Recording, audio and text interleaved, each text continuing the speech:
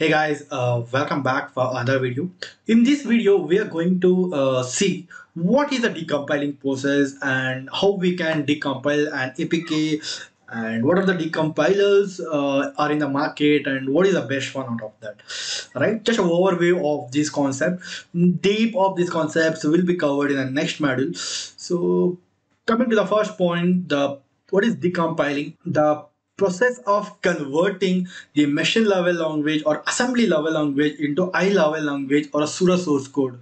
So it means that whenever you compile a code, right, like Android code, it will be converted into text classes. As we saw in the earlier videos, when we unpacked the APK, we saw the text file, right? Text file. So that is only a machine understandable or a byte code. We even if we extract the text or unzip the like text into further thing, we can't read that because it is not a human and understandable language. So to make it convenient, to make it to understand for a human or high level language, we use the decompilers to convert it so that we can read the code and we can do whatever the reverse engineering process we want, or a source code review or we want, right? So there are a lot of tools available in a market to perform that, right? So such tools, are a computer program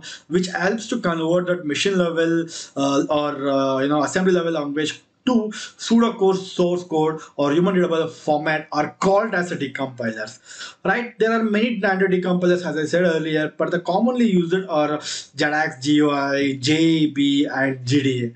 Right? I have you know this is a JEB decompiler. It looks like this, so where you can go to the open and you can import any APK. Coming to here, you have this is the APK, right? So you can come and you can load the APK. So you can see here. Now it will decompile and it will show all the like APK files, like in a human readable format. And another like let it decompile. Another important thing is like JADAX. So like we'll explain all the terminologies in the JADAX, how to use all the feature. But here just I'm showing how can you read the like how can a decompiler decompiles the code, right? So if we have to load the file, that's it. It gets loaded and it will start to decompile. It is taking a little bit of time. Okay, I think JADAX will be much faster than this, I'm pretty sure. That is how, and very important thing is whatever that whenever you decompile a Android APK, all the source code you're gonna see it will be in a Java format. Obviously it has to be in a Java, right? Nothing to decompile. It is decompiling still. It will decompile every source code. Yeah, here we can already see.